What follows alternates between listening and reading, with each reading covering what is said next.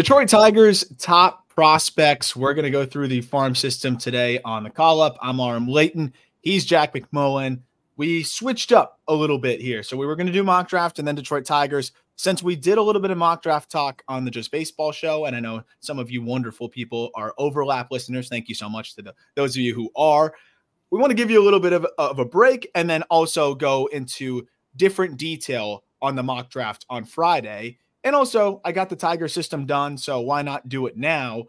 Jack, there's some guys that you've seen recently. There's some names that you saw last year. And then there's just some names that we've talked about plenty. So this is a pretty fun farm system for us to go through.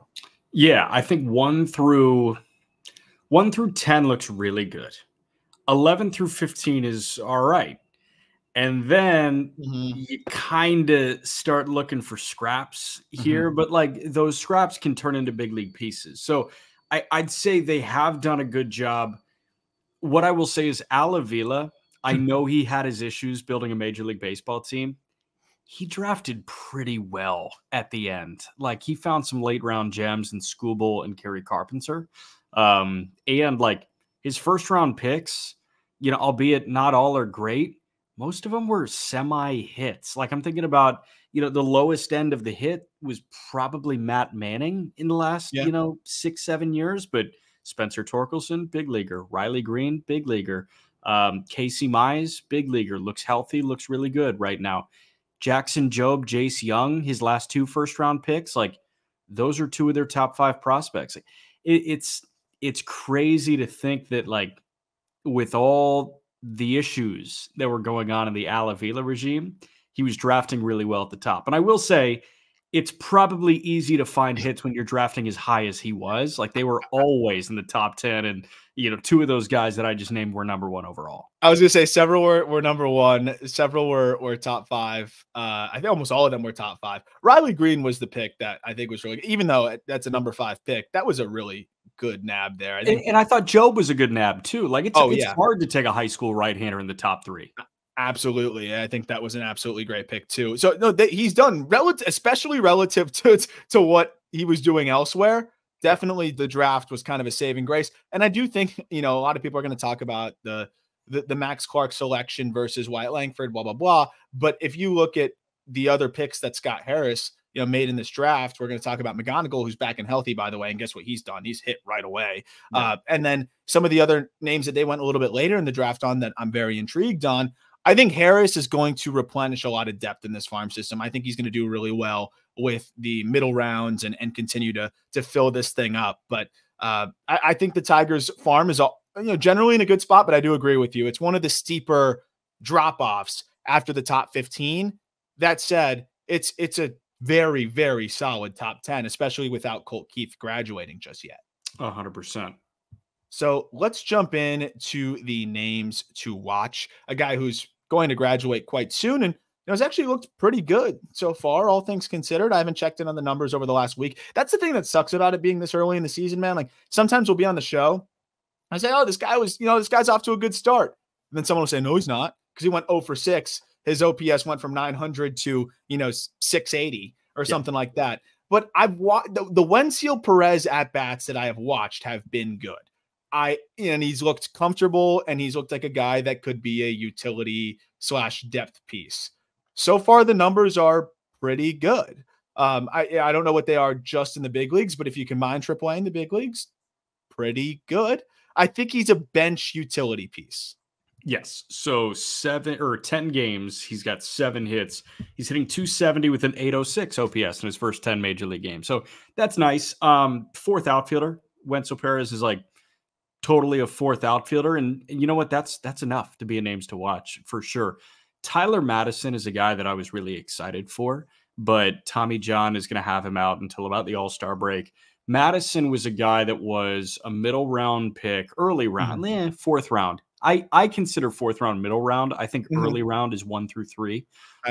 But Madison, a middle round pick out of Bryant. So what are you getting there? He was a starting pitcher at Bryant. They move him to the pen and he ticks up big time. And it's mid-90s. He can flirt with the high 90s.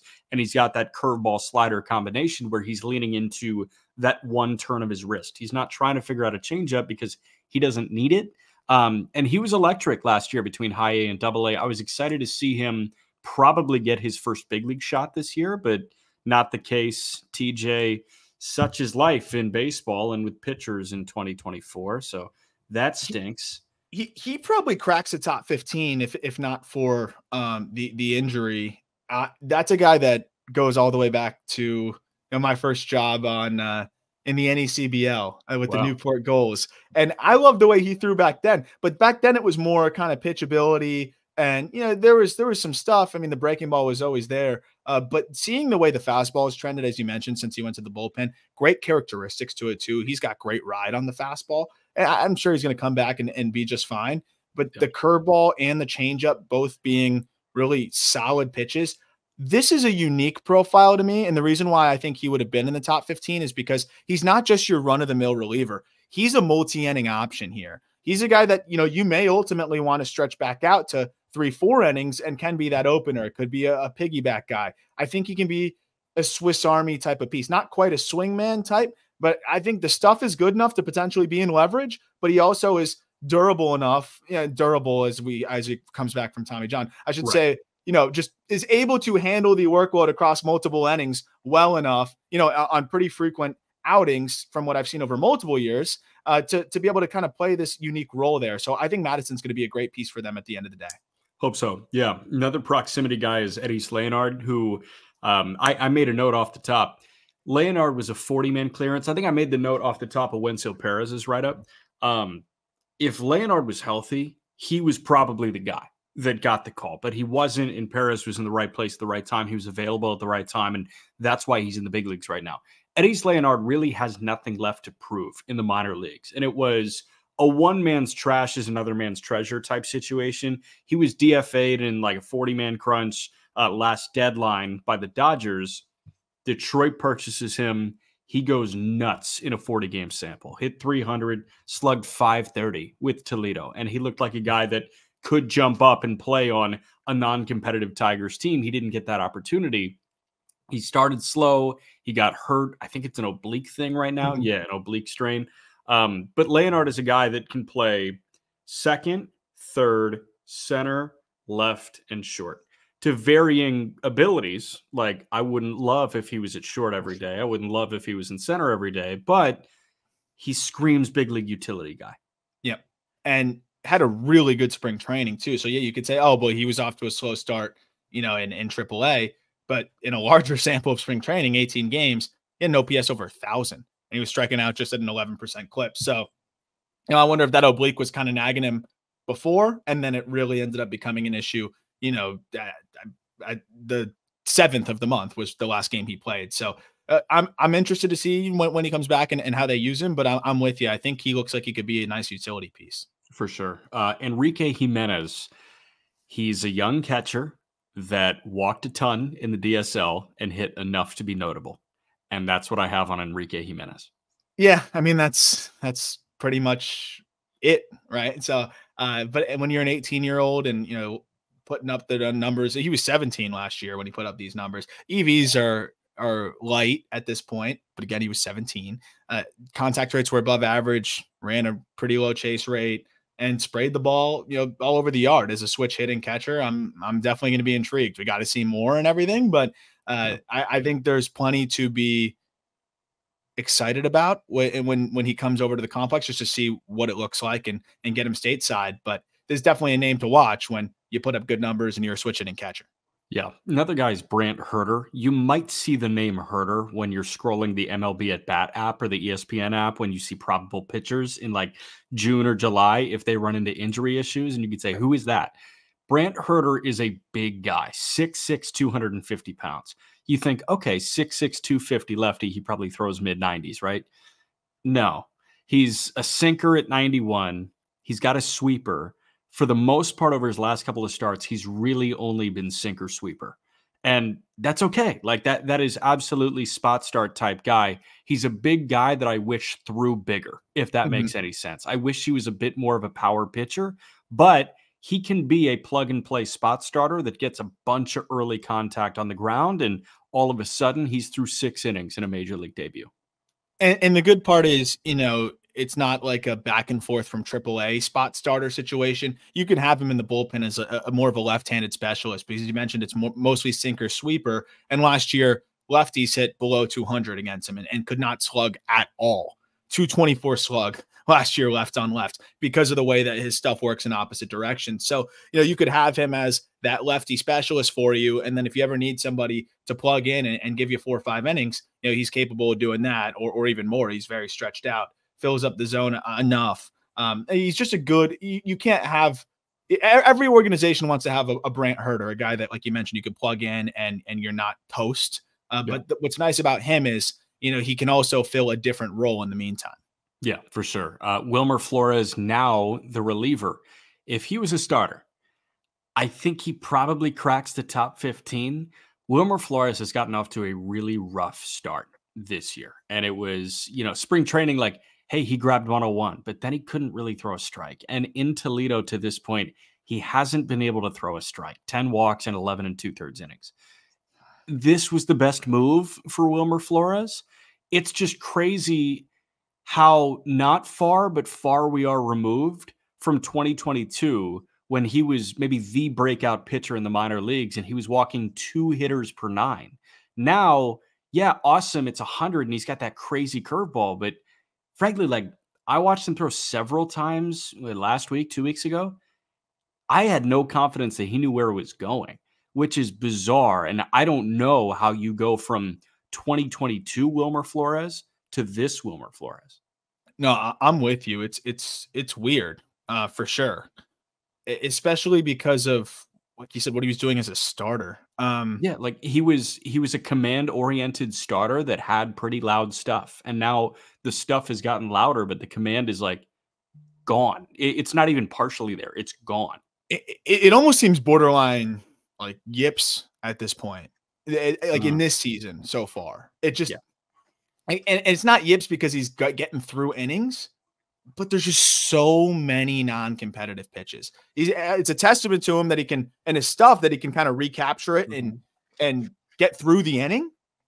But I don't know. I've never really seen it. I can't think of a time recently where I've seen a guy be so around the zone as a starter, and then now as a reliever, not that long after, just be so inconsistent and throw so many non-competitive pitches. Hopefully he can get back to it, because like you said, this stuff is pretty crazy. Because that's not the template of guys that move to the bullpen. The guys that move to the bullpen are the ones that aren't around the zone, and they think, okay, you can survive over an inning. Like, you really never see command-oriented guys move to the pen. But he's a unique case. Blake Dickerson, left-hander, has yet to throw a professional inning. Really interesting kind of draft story about Blake Dickerson.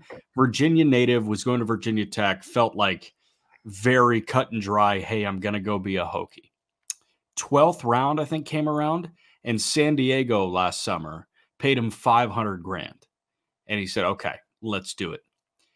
Then Detroit acquired him for $500,000 worth of international bonus pool money. So they really just like allocated the bonus to Blake Dickerson. Blake Dickerson, I watched several perfect game showcases. I watched a couple of high school YouTube clipped starts. Everything was missing up and arm side. Yeah. He's very lanky. He's very whippy. He's only 91 at 6'6", 210, but he's 6'6", 210, and it's very whippy. So if he can tick up a little bit, and I think everybody's expecting a guy like that too, it becomes a battle with himself, because the delivery might be too weird to time up. It's pretty low effort, though. You mentioned like he's whippy. It's pretty like it seems like it's something that he should be able to kind of rein in. And I think it's a fun developmental challenge. And if you don't, if you weren't really planning to use that $500,000 in bonus pool, go get the 6'5" lefty who, it looks like, I don't have the data on it, but it looks like a fastball from the video I saw that rides a little bit too. Sure. It looks like, you mentioned the whip. It looks like he's just spinning it pretty well with that arm speed. So that's a guy I'd love to take a shot on. And at 19 years old, 6'5", a lot of times those lefties takes a little bit longer to kind of control those limbs. Yeah. And then last name to watch is Max Anderson, who I assume would be in the 16 range for you.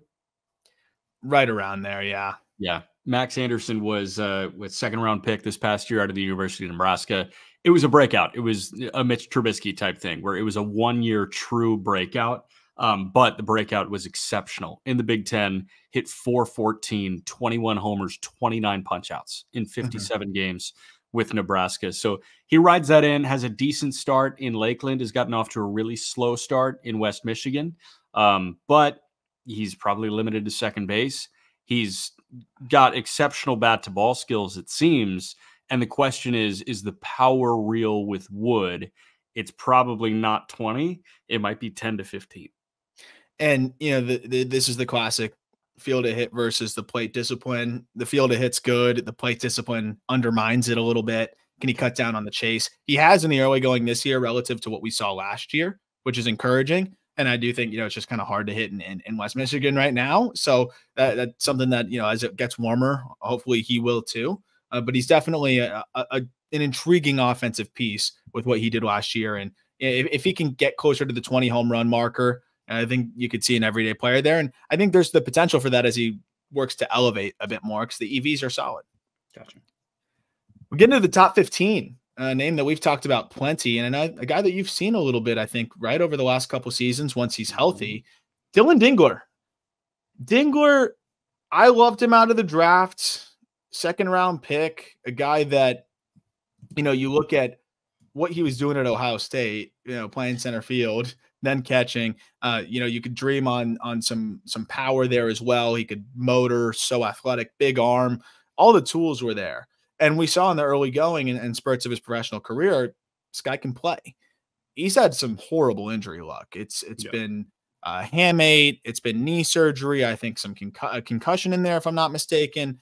And, you know, that's just how it goes sometimes, especially for catchers.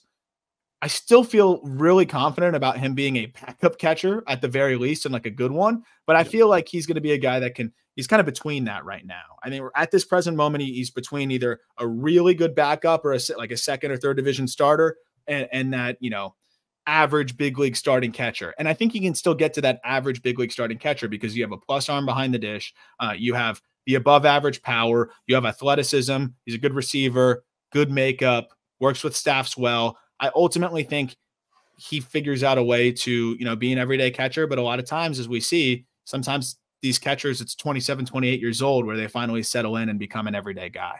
So can I tell you, I thought the athleticism would translate to a lot more field to hit than it has at this point. And I'm not sure like why I thought that, but with him, I saw him in college and then I saw him in high A in 2021. And I was like, okay, this guy's just a natural gifted athlete. And I think natural gifted athletes, I just immediately assume good field to hit, or at least a field to hit that can progress.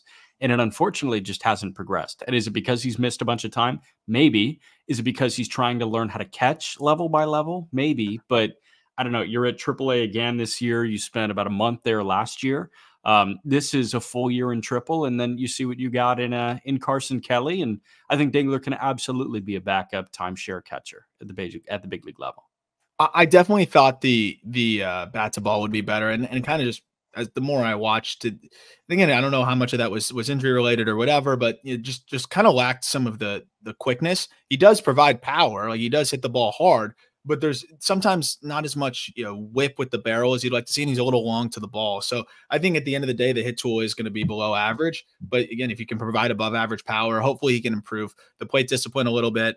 You can pallet it when you're a really good defender and do all the other things that I think Dingler is going to be able to do behind the dish. Yeah. 14, another guy that you had to go watch the Perfect Game showcases to get some info on. Paul Wilson, left-handed pitching prospect who was selected in the 2023 draft. Another part of the reason why the Tigers wanted to go under slot and over slot with their later picks, they almost went twice the slot value in the third round to get Paul Wilson. His father, Trevor Wilson, was a big league pitcher for parts of 8 seasons. I mean, when you give out double the slot value for a prep pitcher, usually there's some upside to dream on there. And I think that's exactly what the case is with Paul Wilson. He's 6'3", he's southpaw. He's got plenty of room, I think, to continue to get stronger and be a little bit more physical. He's athletic on the mound. The fastball has good characteristics. The slider looks like it could ultimately be a plus pitch. He's mixed in some good curveballs in, you know, the low 70s. And I think that's another aspect that is intriguing. But the command is, work in progress.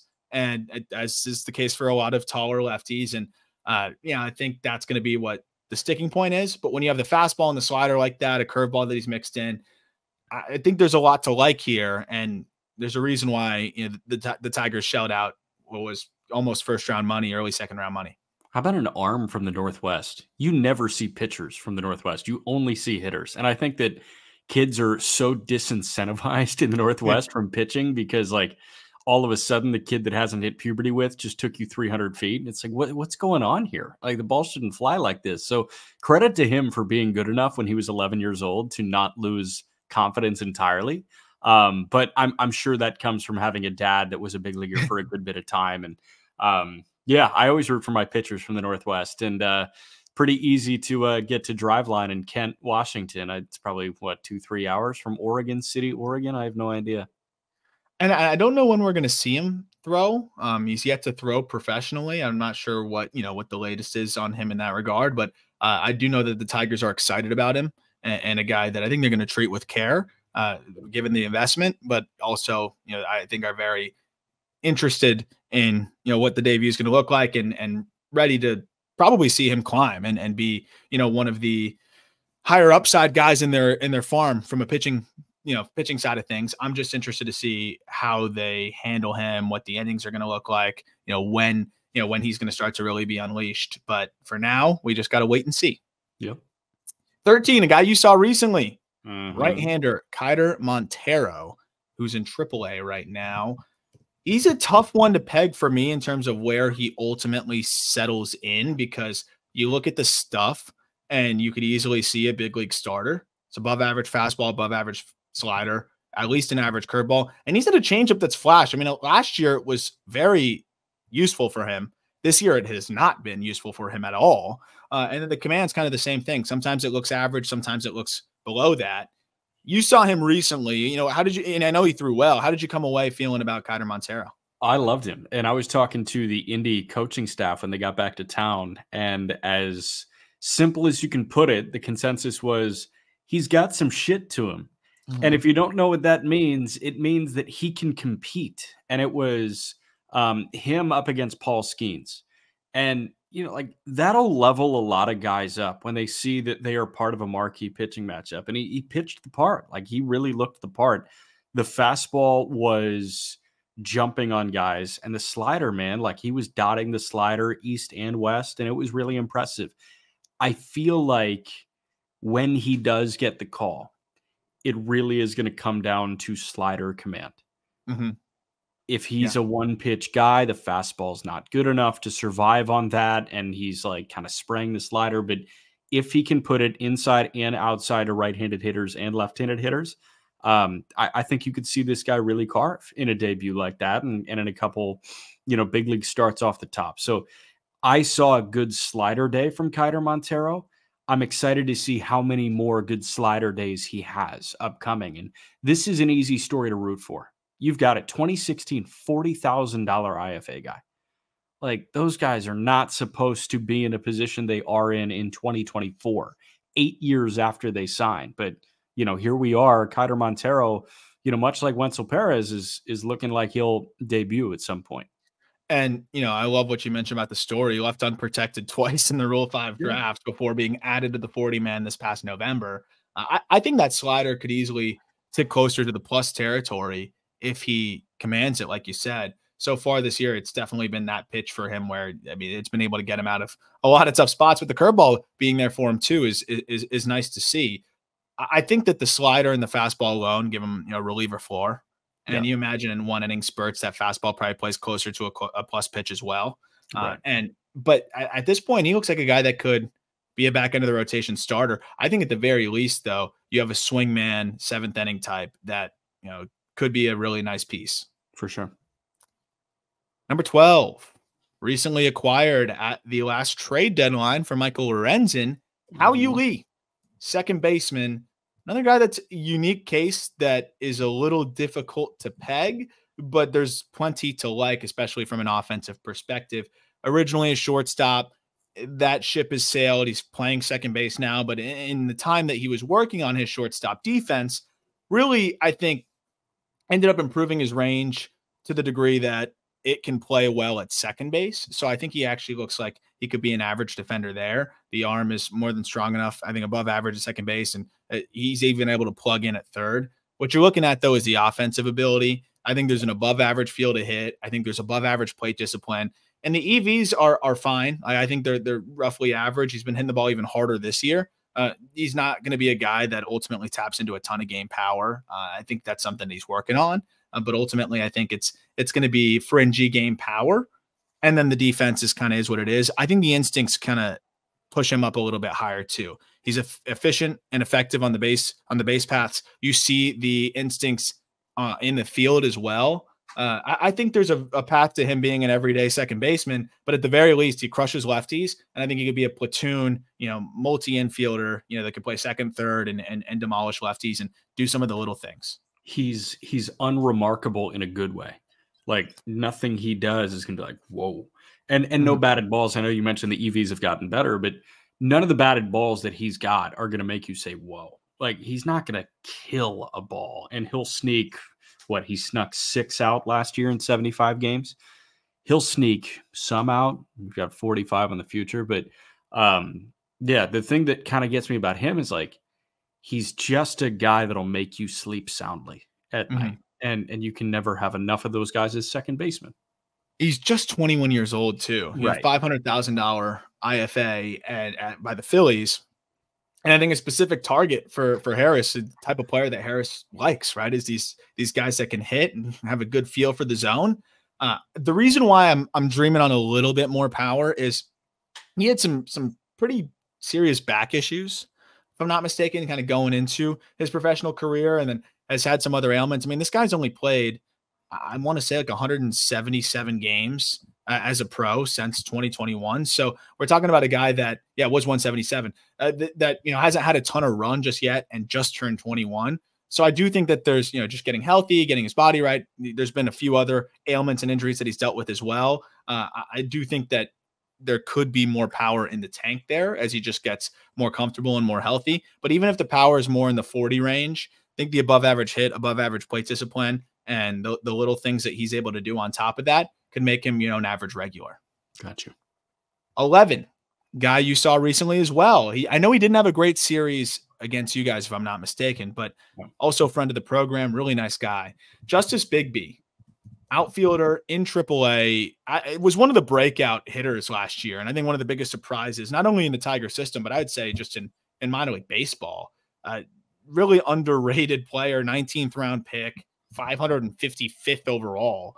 But the field to hit for a guy that was a 19th round pick stood out, and the EVs were really good too. I always talk about him as like a data darling relative to a lot of other hitters that you're going to see in his range. I mean, the batted ball data is on par with a lot of top 100 prospects. I think just some of the concern is it going to translate to professional baseball? He struggles to pull the ball in the air. The ground ball rates are a little elevated. And if you look at his spray charts, almost everything is going the other way. And I know that's kind of his plan, and that's kind of what he likes to do. And he talked about that on the show. But I do have some concerns once you get to the big league level. They're just going to start ripping you inside, hard stuff inside. Are you going to be able to not only turn that around, but turn that around in the air? That's something that I think could catch up to him. There is a lot of weak contact in the infield.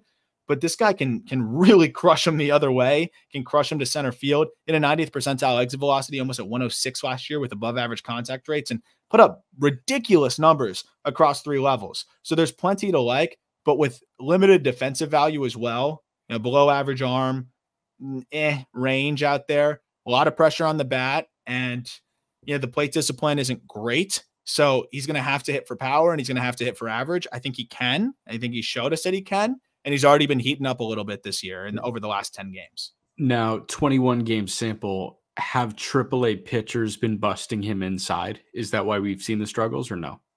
It's definitely part of it. He's definitely been getting a lot more pitches inside, and fastballs have now chewed him up a little bit more. So that is definitely, I think, contributing to the slower start. But we've seen him now in the last 10 games. It's small sample, but he's hitting 324, 872 OPS. Maybe he's adjusting back a bit, But I do think that that's something that is going to be challenged at the AAA level, and then even more so at the big league level. Yeah, it's tough because I watched him for a full week when he was like clearly not right. I don't want to say lost because that's unfair. It was just early in counts, it was soft contact, and then the at-bat was over. Like, I really didn't get a feel for Justice Bigbie over 6 games because, like, there wasn't enough time to get a feel for him. Versus a guy like Jace Jung or Malloy, they give you time to get a feel for him. When Bigbie's going right, he's not punching out. He's also not walking that much. Like, he's going to attack an 0-0, 0-1, 1-0 pitch, and he's going to hammer it. And you're going to be like, whoa, that happened very quickly. He is the perfect guy to have come up 5th in an ambush. Like, you've got a 3-run inning. Chances are Justice Bigbie was somewhere in the middle of that. And he capitalized when the pitcher didn't have his full focus on that next pitch. And that's the thing. So I like that he can, ambush and take advantage of that. But there's also the aspect, as you mentioned, of kind of giving away at bats. And, you don't want to do that with an aggressive, nature as well. So I'm a believer in the bat, though, still, like the way he's able to handle velocity still for the most part when it's out over the plate. And I think he's made some changes to be able to turn around velocity a little bit better inside. And he's always been quick and direct enough to handle velo. It's just, again, being inside and getting tied up and getting beat in there a bit. It seems like he's made some subtle adjustments there. He's starting to elevate a little bit more. And if he fixes, that little blue zone or becomes more selective to where, hey, I'm going to, shrink, I'm going to look out more. And then with 2 strikes, then I'll have to cover a little bit more of the plate. We could see him be more consistent. But I do think you hit the nail on the head with the early weak contact. That's just pitchers are going to exploit that and get you to get yourself out early in ABs. So, I'd love to see him cut down on the chase a bit more. What's interesting is over the last 10 games or so, specifically the fastball, 15 games, let's even go. The fastball chase rate continues to dwindle. So if I cut it down to 10, this is actually crazy. He has not chased a 4-seam fastball in his last 10 games. That's awesome. So you're seeing a tangible change here. We talked to him on the show. Like, he's a really smart hitter.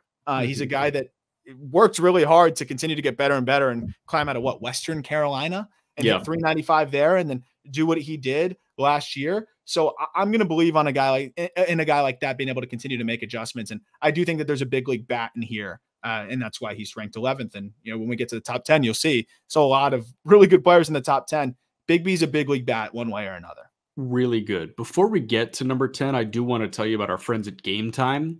We've all found ourselves in a situation somewhat similar to this. You see that there's like a great pitching matchup, whether it be at the big league level or the minor league level. Like Aram in New York, he was waiting to see when Carson Palmquist was going to throw in Hartford, Connecticut.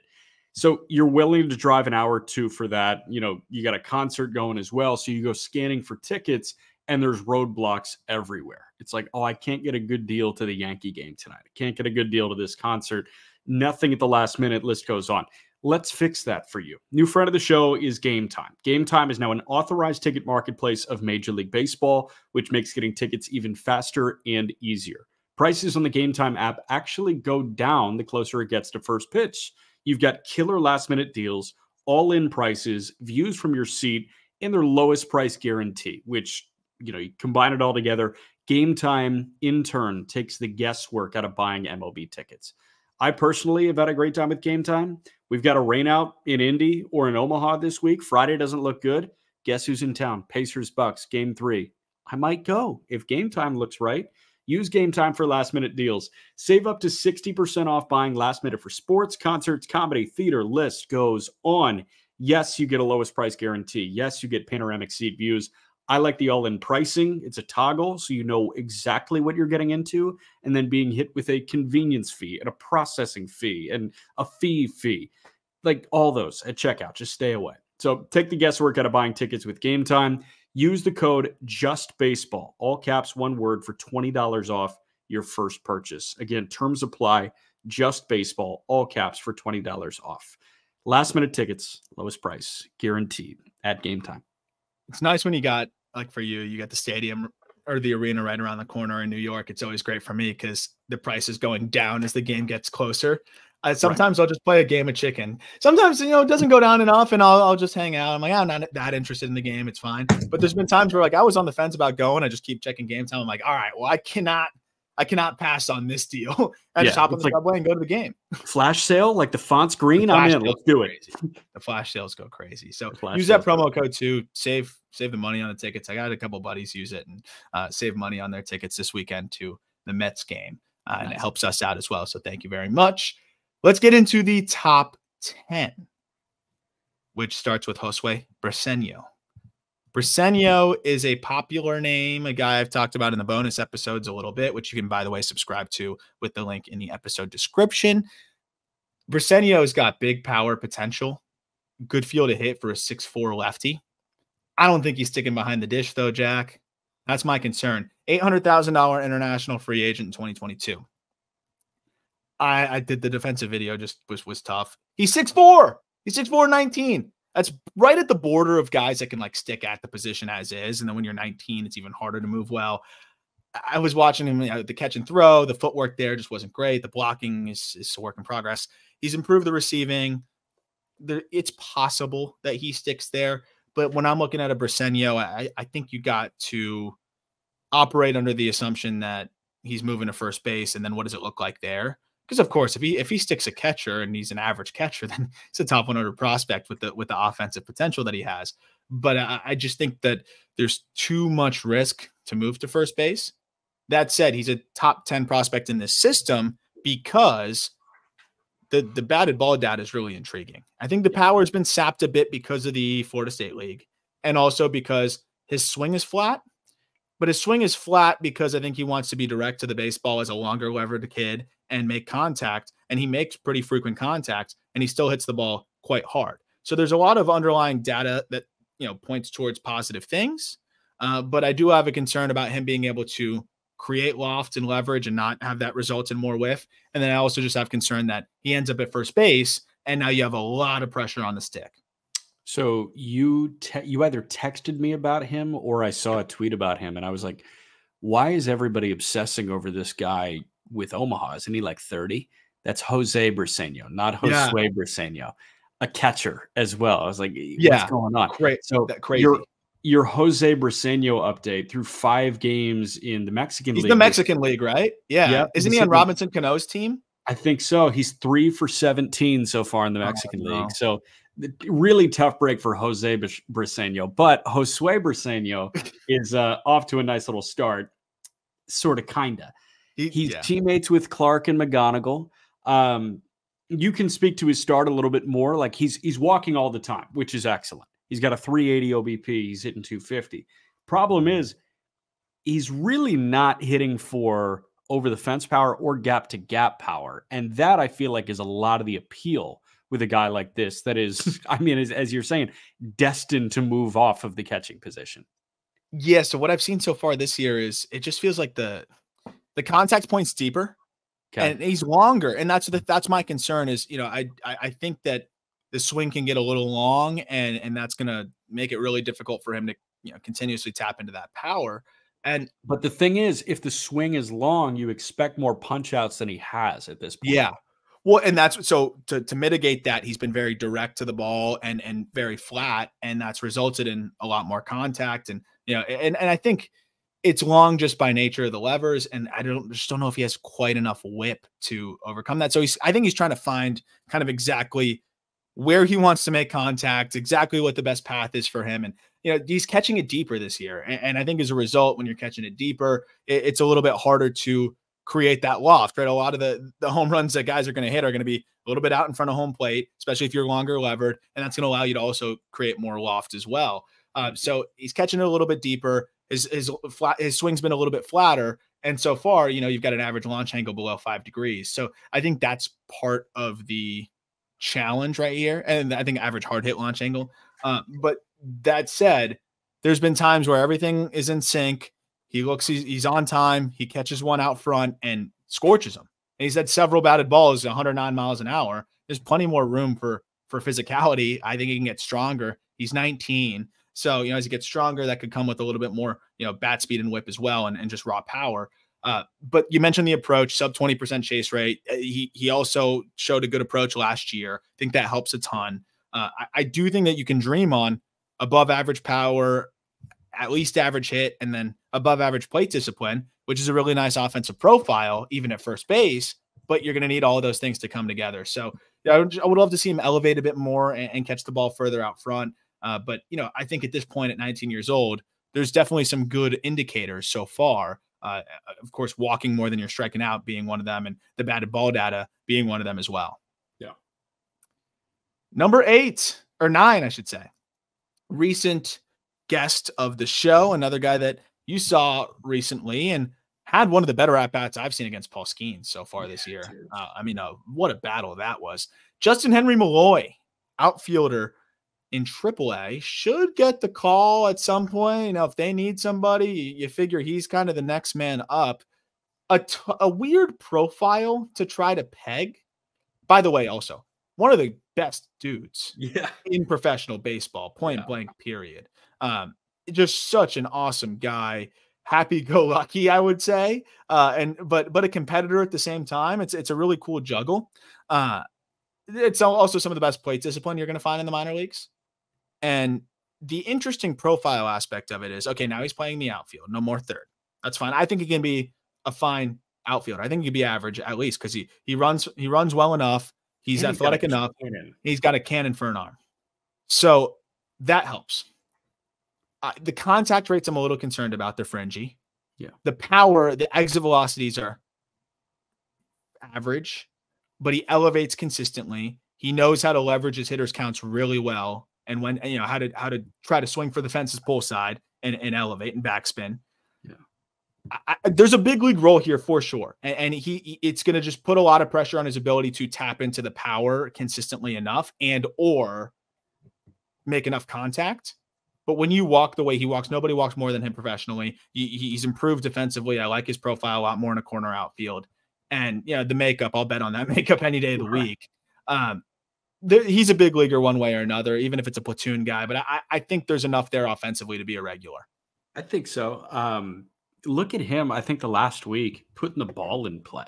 When I saw him, he was, walks in, Ks, both, much, much greater than the amount of games that he has played. But I feel like he's putting the ball in play a little bit more over the last couple of games. The thing that makes him so valuable when he does swing the bat, I feel like is the thing that, we talk about a lot on the Just Baseball show when it comes to a guy like Isaac Paredes, where he just has a natural feel of backspin. And Paredes, the joke is pull side all the time. And Malloy can hit it really well to the opposite field, too. I remember a spring training homer in Dunedin that he punched out. It got out in a hurry in right center. So the EVs aren't great. How do you make the most of your quote unquote 3 true outcome type build at the plate? It's by elevating all the time and hoping that you catch the jet stream enough. And he does that enough. So this is a guy that had 23 homers last year, 17 the year before that. He's good enough to get it done. But man, I watch some games that he'll go through and he'll get into a 3-2 count every single time. And I'm like, it's borderline passive, but you make it work. And I'm not going to ding you for that because you're still very productive. My concern is, at the big league level, you get one pitch to hit in that bat sometimes, and then you're deep in a count. 3-2, man. You may not see a fastball. You might still see a banger. You're flipping a coin, man. I don't want at bats to come down to coin flips. Yeah. And then the one other subtle thing with him is, he starts with his hands low, and he crushes low pitches. But he doesn't really bring them up to a slot. A lot of guys that start low, you'll see them bring them up. He starts low and kind of keeps them low. And I was like, how the hell does he get to high pitches? He really doesn't. Top third of the zone, the numbers aren't good there, but he's so disciplined. I'm talking about Mike Trout and laying off of those pitches up there. He's so disciplined that I think he hedges that issue. So he's just going to need to continue to elevate balls at the bottom of the zone. Hard sinkers, heavy fastballs, sliders, all the stuff that you're going to be getting, waist high and below. Can you elevate those consistently? I think he can. I love that you use the word punch because that's the word that comes to my mind when I see a swing. And I think he can punch balls the other way in the air. He's quick enough to punch to the pull side. but he's going to really hone in on who he is as a hitter, which he has. But I also think there needs to be a little bit more aggression from him. And just so you don't get into all of these deep counts when you get to the big league level. That said, like there's a big league role here. The makeup being, 80, the plate discipline being 70, the power being 50 is enough. And then, the ability to backspin, like you said, sub 40% ground ball rate. There's enough feel to hit, and the defense has come such a long way in the outfield. Yeah. Number 8, guy who's unfortunately on the shelf, but man, I mean, we watched Sawyer Gipson-Long last year, right-hander at the big league level. It was a breakout year for him. What a breakout year for so many Tigers prospects, by the way. Mm-hmm. Gipson-Long's older, 26 years old, and on the shelf for a year. So this tells you how confident I am that he's going to be a back end of the rotation starter for the Tigers when he comes back. We saw it last year. Like he was good through the minor leagues and then great in the big leagues. And I don't think it was a flash in the pan. Gets elite or at least very good extension. It's like, well over 7 feet of extension. Wow. He's an above average slider. The changeup was the game changer for him. Second half of the year really found that changeup. It's kind of this like split grip change and can kill it down to like 1300 RPM. And that I think really helped him not only fly up to the big leagues, but make that, adjustment and be able to settle in right away at the big league level. He throws strikes. I feel so good about his chances of being a back end of the rotation starter. And that's why he gets the edge on Malloy. I think Malloy could end up accumulating more WAR, but I'm going to take the surefire back end of the rotation starter, even if I have to wait a year, unfortunately, with the TJ. For sure. And the way that opposing lineups need to beat Sawyer Gipson-Long is by swinging the bat. And those are guys that I know you're always going to side with. I'm always going to side with too. Like I love guys that are willing to attack as soon as they get up and achieve the dream. And in 4 starts, this guy was 26 Ks, 8 walks. He's willing to attack the best hitters on the planet. And it's one thing if you have the stuff that is capable of doing it. It's another thing to have the moxie and the mindset to be willing to do it. And I think he's got a nice hybrid of both where, he's not necessarily got a pitch that, you look at and say that can get anybody in the world out. That can get anybody in the world to swing and miss. But he's willing to test it against anybody in the world. And that is something that I respect so much from starting pitchers. And I think because he's kind of, we talk about like seeing it go through the net and how it gives you confidence. I think he saw it go through the net a few times, like quite a few times in the upper levels. And was like, okay, there's something, I'm funky enough. And you think about the extension, right? We talk about how cross body deliveries, Jack, like are generally, just think about it. If you're firing across your body, it's going to be harder to have extension. He's not a cross body guy, but he's a low release guy. He's 6'4", and he's a 5'3" release. So usually you also think about it, it's kind of a short arm delivery. Usually if a tall guy is going to have, a lower release or they're really working down the mound and it's going to be really hard to command everything. He is a 5'3" release with really good extension. So I think that's weird enough. And then he's got 2 fastballs. He's got the sinker that I think plays well from that release point. And then, of course, a 4-seamer is going to play well from that release point. So he's got the sinker that he gets ground balls with, and then he'll buzz the 4-seamer up at the top. When he was just throwing the 4-seamer, I think it was a little bit too flat. But now with that big-time run, he gets like 16 inches, and then the 4-seamer up at the top with the changeup and the slider. It's 4 legit pitches. 5th pitch is a cutter he'll mix in on occasion. He's just going to be able to mix it up, get enough weak contact, and I'm very confident he's a back end of the rotation starter for the Tigers next year or whenever he comes back. And they've got a lot of pitching depth all of a sudden, man. So you said 5'3" release height? Yeah. And 7 feet of extension? Yeah. Isn't that Wheeler? Yeah. The difference is Wheeler gets like 18 inches of vert and throws like 97. Right. But I'm saying but just from the release characteristics. Yeah. And Wheeler, guess what? Is 6'4", 215, I think. I mean, when you extend that well and you're that low, and I'm not saying this guy's fucking Zach Wheeler, because that's not it at all. What I'm saying is you can watch Zach Wheeler, and what I've said for the last couple of years, and I'm sure that you think it too, if you watch a good bit of Wheeler starts, is this guy throws bigger than he actually is. He looks like he's 6'6". Like, how is he only 6'4"? It's because he uses his legs so well, and he gets so far down on the mound, and he's so low. He's so into his legs when he's throwing. And that makes 97 look like 101. And that's how he can overpower for 8 innings in the postseason. So even if SGL is 92, guess what? 92 can start to look like 96 when you're that long and that far down on the mound. And that is why it jumps on people. 1,000,000%. And that's why he went from, depth arm to maybe a good 4. And that's the difference. Because again, he's getting less ride and less velo and whatever, but he's still getting that unique look and that edge that not a lot of guys are able to generate. Also shows you how ridiculous Zach Wheeler is. The fact that he's doing that with elite stuff too. So I always love drawing to those guys. And it just reminds you, that's why we don't have a lot of ace potential prospects that we talk about. Although there is one that we're going to talk about in a moment. I'm willing to make a stupid comp make sense. Like, no, that made sense. No, I totally know. But like, you hear Zach Wheeler for Sawyer Gipson-Long, and it's like, shut up, dude. I guarantee you there are so many listeners that are just like, shut up, dude. What are you talking about? That's why I was like, elaborate, basically. Yes. Elaborate now. Elaborate, we get there, man. It's all about getting there.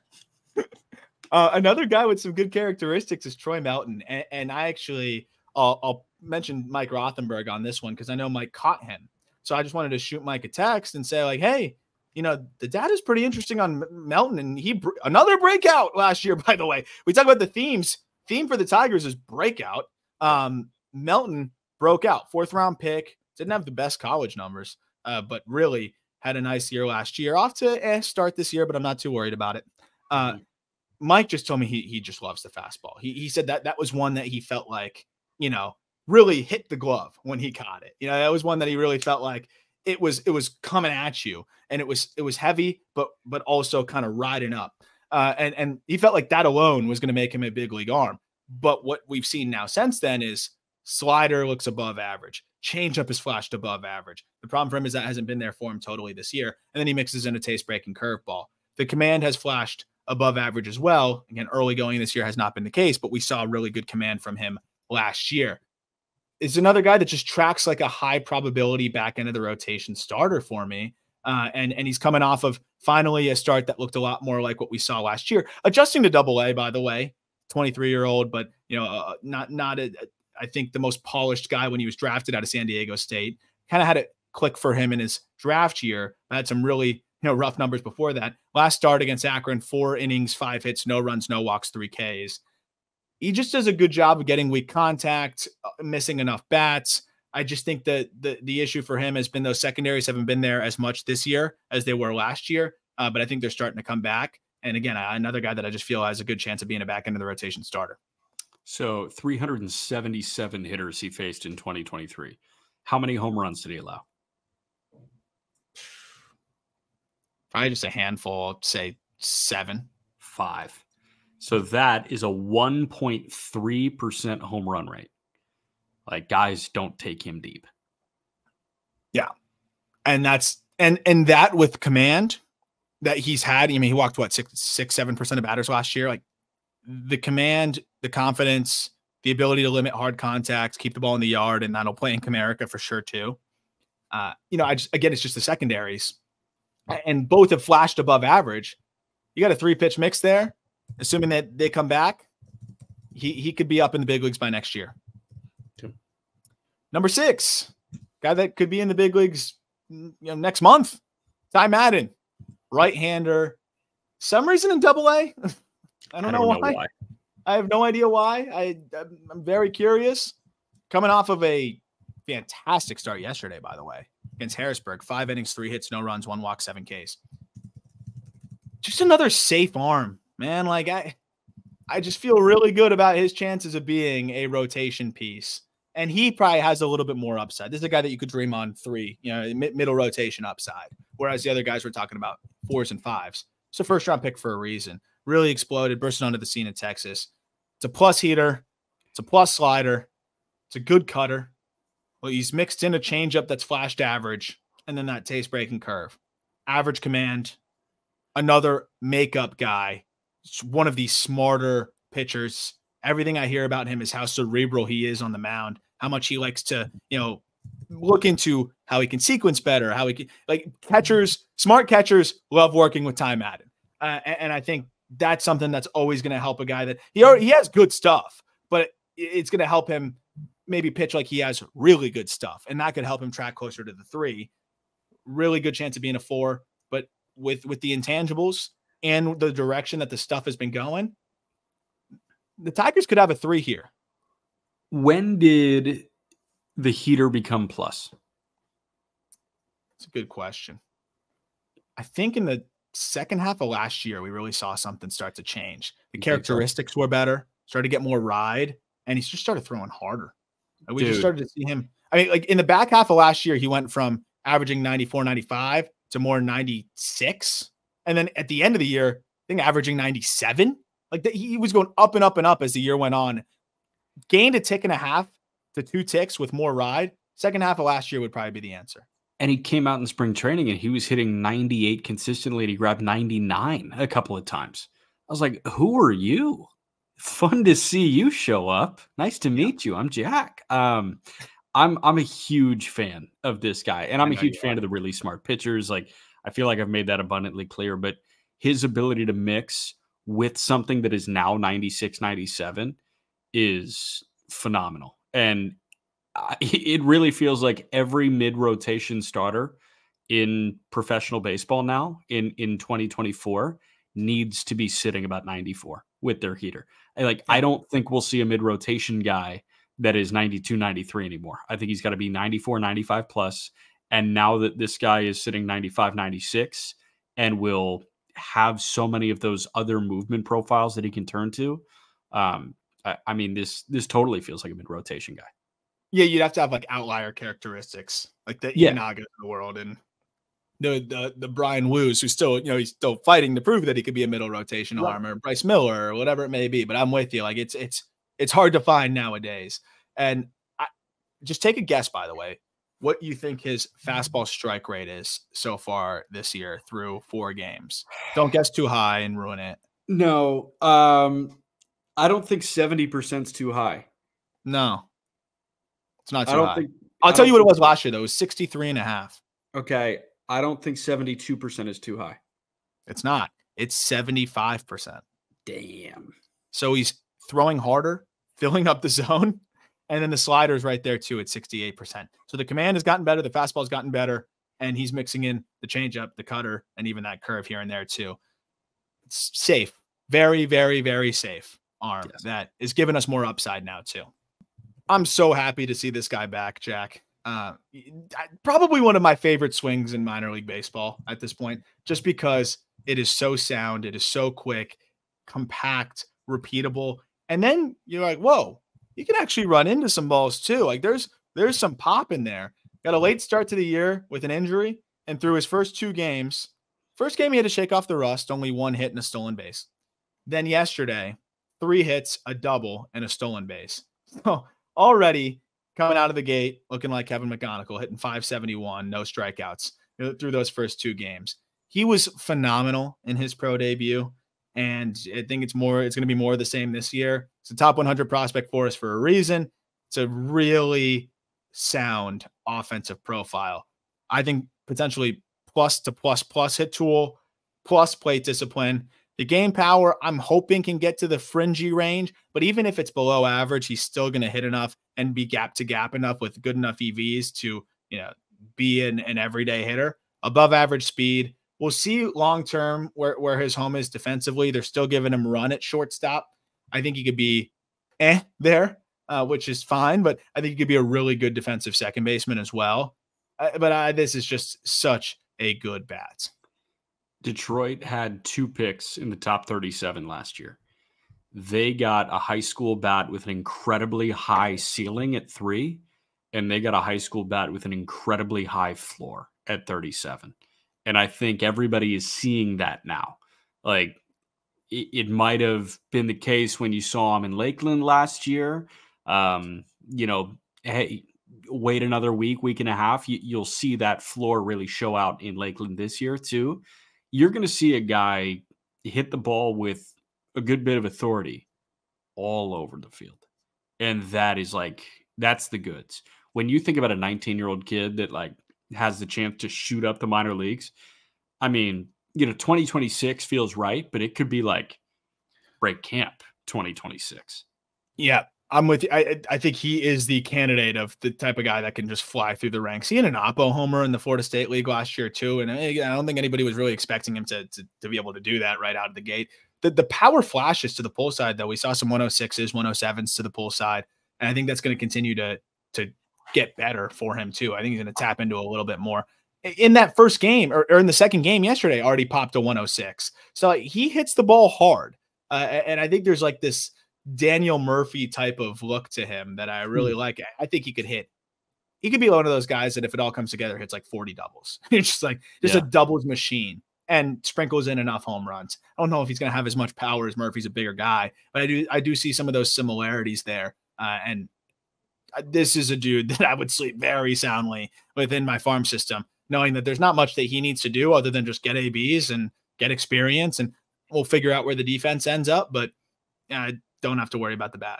And you think he can be a factor on the base paths? You think that he can speed up defenses with a ground ball to the left side? Yes. Yeah. He's above average runner, very heady and quick. So he gets good jumps. I think base stealing is going to be part of his game too. Cool. Number 4, Jace Jung.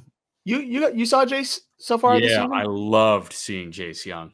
Tell me what you saw. Second base / third base, AAA. If there's room, he could be up soon. What did you see?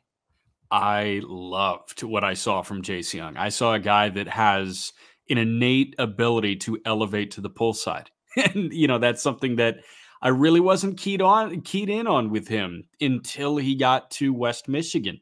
And West Michigan, you just saw Twitter clip after Twitter clip after Twitter clip. And then he's made his way up. And now in Toledo, all of a sudden, you get a look at him hitting balls harder than I was expecting and in the air way more than I was expecting. He and Josh are both just ball players. They're pure ball players. And I think he does a really good job of leaning into what makes him really good. And it is mitigating, that maybe lack of feel to hit that you've got. Like you've got a 45 future, 40 present. He's so direct and it looks weird. Like the setup looks really weird, right? Because the bat is pointing straight up. It's not a Craig Counsell thing because the hands are lower, but that in turn creates this direct plane that you really don't get for many guys. He's very direct, but he elevates with a direct swing that doesn't really make sense because when you think direct, I think batted balls on the ground, but he bucks that trend somehow. And I think that might just be natural gift. It's the turn, right? So with guys, the quickest way to get to the ball would be to just go straight down to it. You don't want to do that. So some of the most elite, power guys are guys that can turn that barrel around and get it in the zone as quickly as possible because that's a long journey. If you think about it, you're turning the barrel all the way around and then you want it to go, enter the zone on plane. So Jace somehow figured out hey, if I set up like this, it's really easy for me to turn that barrel and get in the zone really quick and keep it that way. A lot of guys I think would be in and out of the zone with that angle and just turning it so quickly and kind of be spinny and pull off of it. Or they're under everything. They're swinging under everything because the barrel's going to dip. He seems to have just found what works for him. And I'm sure he got some pushback on that at some points. But you see when he swings, it's a guy that knows his body, knows his moves, and knows what works for him. That move, though, yeah, sure. When you're selling out a little bit for lift and you're really focused on turning the barrel and elevating, yeah, you're going to have some blue zones, especially at the top. It can be tough sometimes, but he can get to pitchers in tough spots. He swings hard. I was talking to a Texas Tech teammate of theirs that played with both of them, and he said that without a doubt in his mind, Jace Jung has more power than Josh, and that wasn't an indictment on Josh. He thinks Josh is an all-star, but said Jace has more power, man. And I thought that was interesting because Josh hits the ball really hard, but Jace hits it just as hard and elevates consistently. And I think that's kind of the thing that Josh had been missing, which is the irony in it. But I think that this is a guy that even if they hit tools of 40, 45, He's going to elevate so consistently. He hits the ball so hard, and he does not miss mistakes. I love the way that he's able to get that barrel in the zone early. And even if it is, he doesn't have as much adjustability as some other guys, he's not going to miss pitches that he should be hitting out because of how consistently repetitive his swing is, and that plane is, and that path is. He's going to be a good piece. And I like that they're playing him at third. I don't have a lot of confidence in him being a great third baseman, but he's going to slug enough to play there. And, if he can turn into an average defensive third baseman, which I think he can ultimately, that's a little bit more valuable too. I tell you, he looked fine at third base. And that's okay, because right now they're running out Matt Vierling, and hey, Matt Vierling is a big leaguer, but is he an everyday third baseman? No. Is Giovanni Urshela at this point an everyday third baseman? No. So let's see what we got here. I think some assortment of Colt Keith and Jace Jung splitting second and third makes a ton of sense. And those are guys whoever you put at second base is going to lack mobility of a good second baseman. Whoever you put at third base is going to maybe lack the quick instincts and the cannon of a good third baseman. But you get the offensive value and the profile from both of those.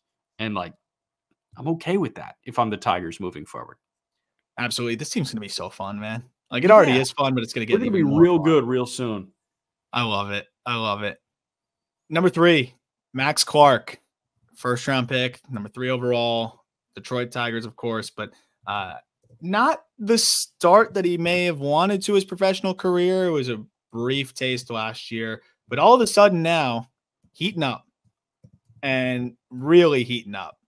And I think this is what we were kind of expecting, right? We saw some mechanical adjustments.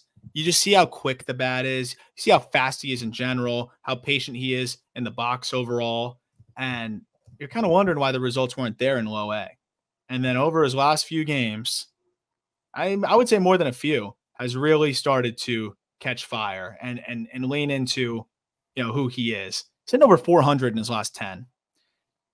I do wonder how much power is in there. He did crush one, 104, 400 feet to the pull side. But going the other way a little bit more this year, he's scorching line drives, between first and second plenty. And when he beats it in the ground, he's got a great chance to beat it out. So I don't mind that it's on the ground a little bit. He's walking nearly as much as he struck out, which over the last 10 games, which you love to see. It seemed like he was kind of struggling a bit in the early parts of this year with his new moves and kind of just the new pre-swing moves, the new setup. It seemed like he just was getting taken out of his swing some, didn't have the same body control that we had seen in the past. And now he's settling in to those new moves and settling into, being Max Clark, I think. And Max Clark is an elite defensive center fielder with a rocket for an arm who could project as a plus hitter and give you enough power from the left side and the ability to get on base. It's a really good player. Would I be fair in saying that he's one of the freakiest athletes we have in the minor leagues? For sure. I think when you incorporate the arm, the bat speed, the elite speed, and, just kind of everything that he brings to the table, just kind of being like a muscle hamster too. Yeah, I think it's totally fair. Yeah, that's the thing that jumps out to me. And I got to see him live when he was in high school, his senior year of high school. And I was just like, you don't look like a normal 18-year-old. What's going on with you here? And the answer is he was the best player in the country, one of the best high school players in America at that point. So that's what you got to look like to be the top of the top of the top. And he has been working at a very high level for a long time now. And, you've seen the YouTube videos, he's up, weird hours in the morning, deadlifting an absurd amount of weight for a guy that moves that well. And hey, shout out Max Clark. But, the thing is that translates into freakish athleticism and Twitch. Yeah. Twitch. I want to give guys the credit for that because it's not all God-given. Some of it is, but a lot of it is a testament to the work that guys put in. So when we say physical specimen, a physical specimen at 6'1", 195, tip of the hat to you, Max Clark. You've worked really hard to, create this physical specimen type being for yourself. So good on you. And that is what gives him that crazy high ceiling. My question for you is, when does the slug really start to come into play? Because I think that was part of the billing with him. It's, he has a great feel to hit. He moves so well, but he also the bat speed, you're pointing to, is that going to translate to homers, or is that going to translate to stings a ball into right center and left center, and he's going to lead the league in triples with Comerica as his home ballpark? I think more the latter. I do think that the power is going to come more, and I do think we can see he could have seasons of 20 home runs when he really gets into him pull side and things like that. But yeah, I think that was one of the things that was slightly oversold in the draft, because it's just not really who he is, and you know, I don't know if I want to see him selling out for that. He hits the ball hard on a line and drives it to all fields, and I think that's kind of what you want him to do. Again, certain spots, he'll leverage his counts, and like the one home run that you see right here, this was already this year. He can yank one pull side and really get into it. I thought the like highest ceiling in the draft thing that like Scott Harris said was a little silly, because I think he has a lot of tools and has a lot of potential, and I do think could grow into average power. But like, come on, we think this guy is going to hit 30 home runs? Like, I don't think so. That's not who he is, and he can be a perennial all-star not doing that. He can be one of the better defensive center fielders with elite stolen base ability, with a plus hit tool, who hits a ton of doubles and still hits you 15, maybe 20 home runs. But I never understood the like plus power thing. You know, and I don't think we've really seen that. What I do love about Clark too is, and this guy was the man, right? And was celebrated as, you know, like you said, arguably the best high school player that we'd seen, and doesn't like how he performed that first little pro stretch. And he works his butt off both in the gym, like you said, like a lot of guys do that, but also the willingness to make mechanical adjustments to the swing. Guys that have been good their whole lives and not face much adversity at all, you say, oh, it was just a little slump, I'm going to go back out there. And he could have come back out this year with the same setup, same swing, had the same limitations, and then he'd be a little bit later to this turnaround and this start that he's had. So I think the willingness to adjust while still maintaining that ridiculous confidence that he has is impressive. And I think that's something that's going to, you know, bode well for him as he continues to climb. I think ultimately there could be average game power, maybe a little bit more if it all comes together. But to me, I see more of that, you know, Jacoby Ellsbury type of profile. And, you know, Ellsbury, again, had some years where he ran into him, but I think that was a little bit more park dependent. You put Max Clark in Yankee Stadium, yeah, maybe I could see 25 there. But I think ultimately it's the speed, it's the defense, and it's the feel to hit and ability to get on base that makes him good. And then hitting the ball so hard consistently is why he's going to have a lot of doubles, a high BABIP, and, you know, ultimately the slug will look good, whether it's home runs, doubles, and triples. Like he's going to slug enough regardless. Yeah. That's a fun comp. I like Jacoby Ellsbury. Yeah. He made a lot of money. He did make a lot of money. The Yankees probably still paying him. Yeah. Number 2, Colt Keith, off to a slow start at the big league level. Is he cooked, Jack? Yeah. He's done. Yeah. Keith, we talked about him on the Just Baseball show. He's fine. I do think he's getting Comerica a little bit right now, because he has a 385-foot flyout, a 380-foot flyout, and a 400-foot flyout. That stinks. And when you're 20 games into your professional career, those kind of batted balls can start to get in your head a little bit. And I think it might be a little bit, because this is a guy that always has elevated consistently. And that's why I've loved his offensive profile. Above average contact rates, above average EVs, elevating with a good approach. So far, he's been putting the ball on the ground a lot more. I think some of that is that he's been aggressive and pressing a bit, especially with fastballs. And this happens a lot with young guys. Oh, I'm in the big leagues. These guys are nasty. I can't miss my fastball. I can't miss the fastball. I need to hit the fastball when I get it. That doesn't mean that you swing at all the fastballs that you get. And so far, he's chasing fastballs at a 32% clip, and then all other pitches well below that. So I think that's part of what's happening here. He's going to settle right in. I talked about him as I think one of the safest offensive profiles in baseball, minor league baseball last year.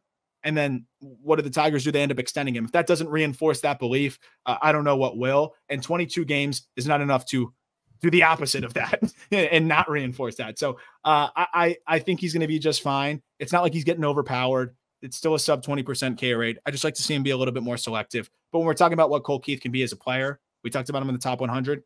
It's plus power potential. It's above average hit. And the defense, by the way, he's grading out as a good defender so far at second base. How about that? Yeah.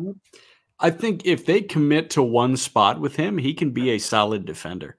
He was just bouncing in between, and we saw what that did to Bobby Witt Jr. when he was at short and third. And I know that was short and third compared to, second and third, but like Bobby Witt couldn't create an identity anywhere. And he was just like, all right, what do we got going on here? And he did not grade out as a good defender at all. He was a bad defender.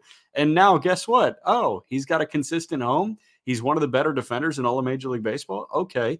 I'm not saying that Colt Keith is going to be one of the better defenders in all of Major League Baseball, but it could be a Marcus Semien thing where Semien, and like, again, it is Semien always grades out as an elite defender at shortstop, but he was a bad shortstop. He always grades out as an elite defender at second base. He was a bad shortstop. You've got Keith that was kind of bouncing between two. He was below average at both. You put him at one, you kind of close that. All of a sudden, he can become good if he gets to take reps at the same place every day and not have to worry about another. So he's young, like he's got time to do it. That's an important point about the K rate that I'm glad that you mentioned. Like, he doesn't suck. He's got a sub 20% K rate. This is more bad luck than some of the other guys that are punching out at a 40% clip. I think it's a little bit of bad luck. It's a little bit of aggressiveness, and it's just a little too much weak contact early in counts, like we were talking about with Bigbie and AAA right now. And I think, like, going back to the other point, you just got to see one go through. I think he's got to see one get over the wall in right center that has just been evading him a bit.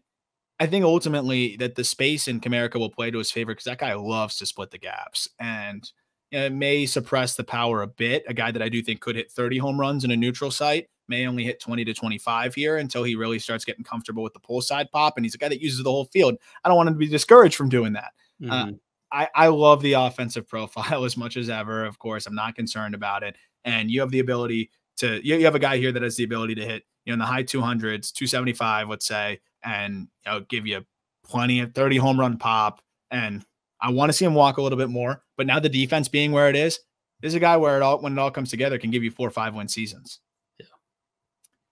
Last but not least, Jackson Jobe, coming off of a Jackson Jobe start. Finally, a little bit of a shaky beginning to the season that we had talked about on previous episodes.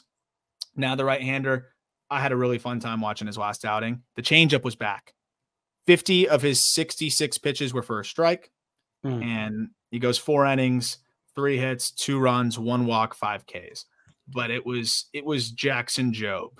After the first inning, he settled right back in, and it was what we were used to seeing last year, which was one of the best strike throwers in minor league baseball with some of the best stuff. In that outing, fastball strike rate was 71%, changeup strike rate was 71%, slider strike rate was 85%, and then the cutter strike rate was 82%. That was like what he was doing last year when he was basically punching out the world and walking nobody. 103 punchies, 11 walks if you combine the Arizona Fall League as well last year. I mean, we're talking about a plus heater, a plus slider, a plus changeup, and an above average cutter with what I do think ultimately is plus command. That is your 1A or 1B pitching prospect in baseball, whether or not he had 2 bad starts to start the season or not. I'm going to call my shot on this one too. And I can't wait for this to age poorly. Next outing, I think he goes nuts. I think we're seeing 8-10 Ks next outing. And how many walks? 1. Okay. I like that. The Jackson Jobe that is 8 Ks, 1 walk is the one that is 1A, 1B with Skeens. Like, that's the pitch. Last year's numbers was the pitch. The Fall League was the pitch. First 2 starts, it sucks because he was measured as 1A, 1B with Skeens, and then Skeens does what he does for his first 3 starts, and Jobe does what he does for his first 2 starts. And it's like, how are these 2 even close? Because he's got this in the tank, and he did it every time out last year. And if he's back to doing it every time out, that is a guy that is arguably the best pitching prospect in the game. The changeup that he was throwing in that last outing, just crazy fade to it, just falling off the table. And that was a pitch that we found last year. And pairing that with a 70 fastball and 70 slider is that's final boss shit. Yeah. And then a low 90s cutter that he's going to buzz in on your hands. Through his first 3 starts, fastball strike rate was 70%, but he had a slider strike rate of 55%, changeup strike rate of 45%, and a cutter strike rate of 50%. Just to like give you a reference, sorry for throwing so many percentages, but slider last year was over 65, changeup last year was over 70%, and a chase rate over 50. And the cutter last year was a 67% strike rate. So that's why I said, like, I'm going to side with the 20 game sample than the 2 game sample. And I think we already saw now in the 3rd game that he's back to kind of what we're used to. I do wonder how much of the cold weather was a part of that. We talked about that a little bit, being a Texas kid. And last year really didn't pitch in the cold weather at all.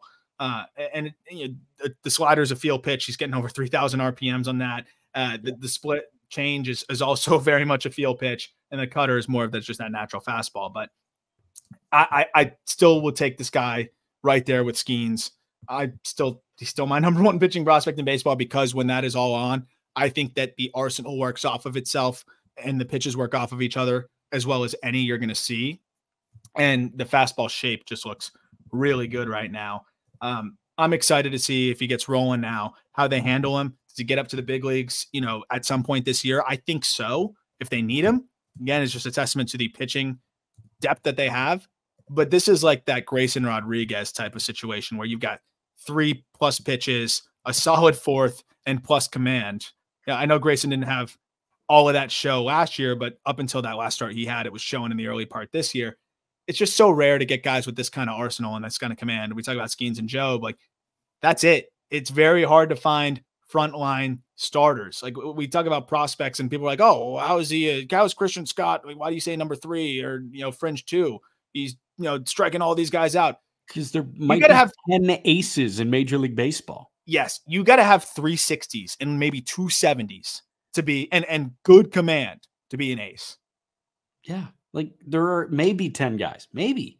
Yep. I saw ESPN put together a list of, I think 9 aces. Kylie McDaniel did like an ace ranking, and I think there were 9 of them. And there were a couple of guys that were, medically DQ'd, like DeGrom ace, medically DQ'd. I think Sandy ace, medically DQ'd. I think he had Bueller as an ace that was medically DQ'd too. So like it's that kind of thing. But man, like, I mean, he didn't have Shane McClanahan in there. I disagree with that. But yeah, like, I mean, there are very few. There are 10. And just because your favorite team has a 1 doesn't mean that he's an ace. Correct. And Jobe has ace potential.